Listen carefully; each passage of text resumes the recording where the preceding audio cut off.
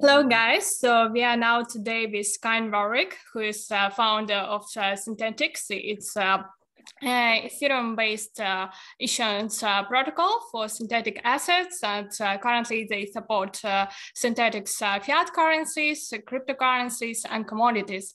Great to have you again here, Kain. Yeah, thanks. Thanks for having me again. So can you tell in simple words, for those ones who are not aware, what Synthetix is, what it is, and how it works? So Synthetix basically generates a bunch of tokens that track the price of real-world assets or crypto assets. So we have tokens that track Bitcoin, that track silver, that track gold. And a bunch of other things as well. And basically what that lets you do is trade those assets on Ethereum, so things that are not native to Ethereum. And the way that that works is people like other collateralized stablecoins and other assets like that, they put collateral into a contract, and then the stable coins, these synthetic assets, are issued against that collateral. And then there's a bunch of mechanisms that kind of keep things in check to make sure that the price stays on peg. Thank you. And you were initially on Ethereum, but now you migrated to Optimism. And can you tell us why did you consider exactly Optimism as a layer 2 solution, not other chains? Yeah, I think, we wanted to remain within the Ethereum ecosystem. And so within the Ethereum ecosystem, for scaling solutions, there are only a couple of paths, right? You can go optimistic rollups, you can go side chains, you can go some of the zero knowledge solutions. But our view was that rollups were going to be, at least, for the next few years, probably the dominant solution. And so we worked with Optimism very early to ensure that we had, kind of access to Optimism when it launched as quickly as possible. And what are your thoughts on ZK rollups, by the way? I think they would be amazing if they existed, but unfortunately, it's going to be a while, I think, before we have production-ready zero-knowledge rollups. We have things like Starkware, and Starkware is awesome, but Starkware has some pretty harsh trade-offs when it comes to composability. So, I'm very excited, as everyone is, for when zero-knowledge rollups are production-ready, but we're not quite there yet. Do you think you will optimize, you will use ZK rollups in future? I think everyone will use ZK rollups in the future. It's just a question of when, right? We need scaling now. We need Ethereum to scale, years ago, let alone, right now, right? So we need tech that's ready to go. And I think for now, optimistic rollups are kind of the only choice for DeFi protocols that want to maintain composability, that want to, inherit the security profile of Ethereum, et cetera. So if you consider all of the trade-offs, I think that, it's no question that optimistic rollups are the best solution right now. Yeah, that's true. And talking about question of scalability, you initially started on Ethereum, and I guess you as well awaited the merge and transition to proof of stake, which will make Ethereum scalable. So what are your current expectations from Ethereum merge? I think the Ethereum merge is going to happen. I'm hesitant. I don't want to jinx it, right? But, it seems to me like all of the preconditions have been met at this point. And so, I would kind of say, my expectation is it's more likely than not that the merge happens on time.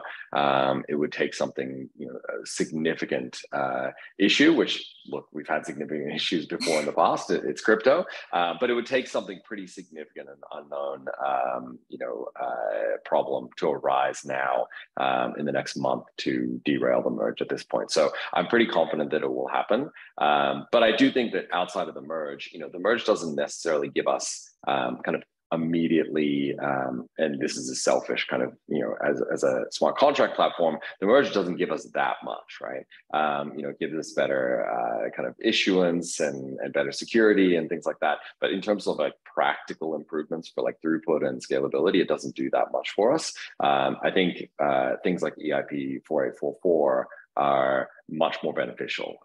So, post-merge, in the next hard fork, if we can get, the initial kind of version of sharding done, I think that will be a huge win for the entire Ethereum ecosystem, because it'll reduce roll-up transaction costs by 50x maybe, or even more. Yeah, let's see how it evolves. And as well, recently in your another interview, you have been talking about the new metric in town of the back of the fee to staker surge Synthetix has seen lately. And can you tell more about this, and why crypto fees are the new meme metric?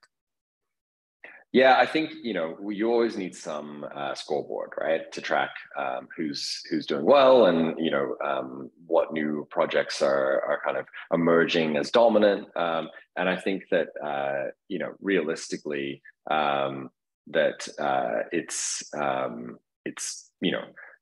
getting closer to a point now where we have sustainable metrics. Right.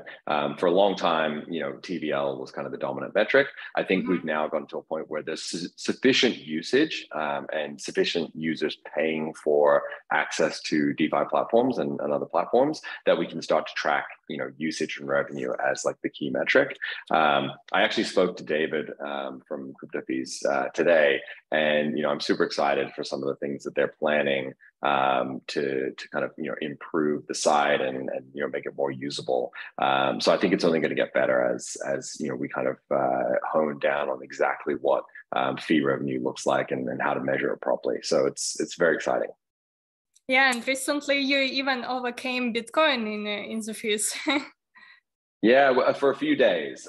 So I think the interesting thing with Synthetix, as always, is it's kind of this iterative process of like testing different parameters and trying to optimize parameters.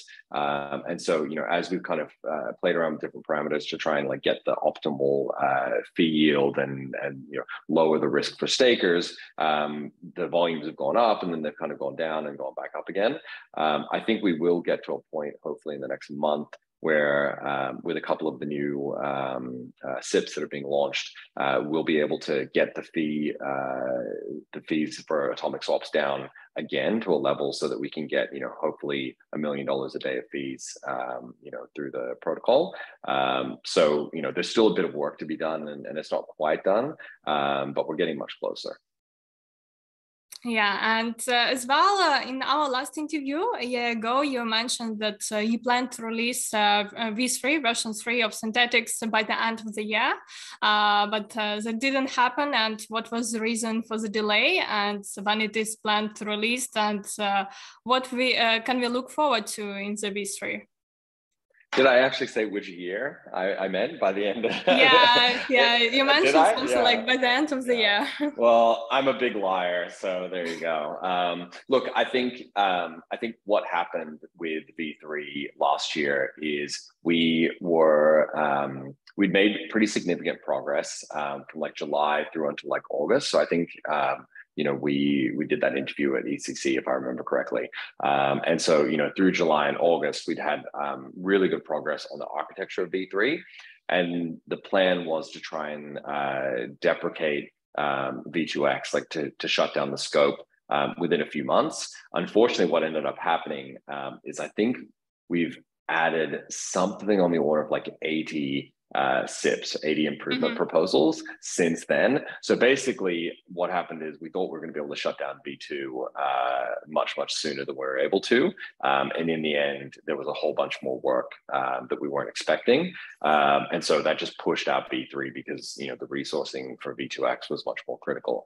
But we are getting closer. We're really down to like 4 things that need to happen for V2X now. So again, it's a little bit like the merge, right? Like it keeps getting pushed back, but I feel like we're now close enough where we can genuinely say that V2X will be shut down like in the next few months. So what new features will we see in V3? How will it be different from V2? I think there's not too much in the initial version that is like from an end user perspective hugely novel, right? In the initial version, it's going to be a significant improvement of a bunch of kind of annoying friction points that the existing system has. It's going to be later on that we start adding things like permissionless assets and a bunch of new features. But the initial version of V3 is really about removing some of the pain points of the existing system. So, not having to claim every week, the way that fees are distributed, the way that, inflation is calculated. Like there's a whole bunch of small changes that need to be made. And then the architecture itself is completely rewritten from scratch, because the contracts that we're running for Synthetix, some of them are 4 years old. I think like the oldest versions, like running on like version 4 of Solidity, right? So they're just very legacy, contracts, and the code base is very legacy. So just upgrading everything to like modern software practices is going to be a big improvement as well. Okay, so we'll wait for you to see. And we'll wait. I'm not going to promise this time, but I think we're closer. I think we're closer than we were last year. Yeah, maybe by the end of this year. maybe we'll see.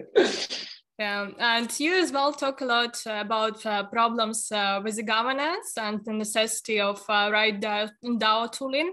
Can you elaborate on that? And can you tell more about V3GM, the new Synthetix governance model? So, the issue that we have, I think, in governance right now is we're too reliant on multi-sigs, which is something that we've known for a long time. And while I think most projects have gotten better at how they manage their multi-sigs, at the end of the day, a multi-sig having control of contracts creates this like discretionary component, right? So you imagine a scenario where you have 3 people who are multi-sig signers, and those 3 people, you need to get 2 of 3 of them to sign the transaction. So you need 2 of them to collude and be bad actors, right? And so, what a lot of projects do is they go out and get, people with good reputations in the space, and they, try and make sure that they're high-profile people who are signing these transactions. The end result of that is you still have a situation where if the multi-sig signers decided that they didn't want to give up control of the protocol or whatever, you would have to trust them to sign a transaction to remove themselves, right? And so this creates this like discretionary component. What you actually want is the ability for all of token holders to revoke the privileges of people who are making the decisions and signing transactions. And there's a bunch of different ways to do this, but we've designed a system that allows for token holders to have much more granular control over this process. And we just launched our first elections that are controlled by V3GM. So basically the election happens, the various councils are voted in, and the system automatically grants NFTs that represent the participation on each council for each of the council members, and the system can revoke that as well. So rather than with a multi-sig where the signers themselves need to revoke access, now you can actually revoke access automatically through token holder control, basically, which is a much better solution. Okay, great. And as well, talking about partnerships, yesterday you announced your partnership with 1inch, which will integrate atomic swaps via Synthetix. Can you tell more about this? Yeah, I mean, this partnership with 1inch goes back a very, very long way, right? Years. Even the early designs of atomic swaps, Anton from 1inch was, kind of helping with some of the design work. So we've gone through multiple iterations to get to the version that we have today. And even then, after going through all of those iterations and kind of improving it and getting it to a point where it's functional, on the other side, the integration needs to happen for all of the routes. So 1inch had integrated some of the routes, but not all of the routes. So now you have this situation where 1inch has finally integrated all of the different routes. So you've got this multi-route system, which just means that if you turn up to 1inch and you do a transaction, the likelihood that it'll get routed through Synthetix is, I think 5 or 10 times higher now, because you've got access to this multi-hop routing, as opposed to a single route through each transaction. So we've seen that already have an impact. But as I said earlier, we're still not quite there in terms of like optimizing all the parameters. So I think when we get everything right and we have like the full 1inch integration plus parameters, plus some of the other things that we're working on, curve, some tweaks to like the curve model, we're going to have, volumes that are going to be 10x or even, 50x what we're looking at today. Yeah, I guess it should significantly reduce the fees the user spend. Exactly. Yeah. That's the idea, is that you want to get the best fill possible through an aggregator like 1inch. So hopefully in the next few weeks we'll have a couple of improvements that will be released and some new parameters, and that'll just tighten the spreads even further.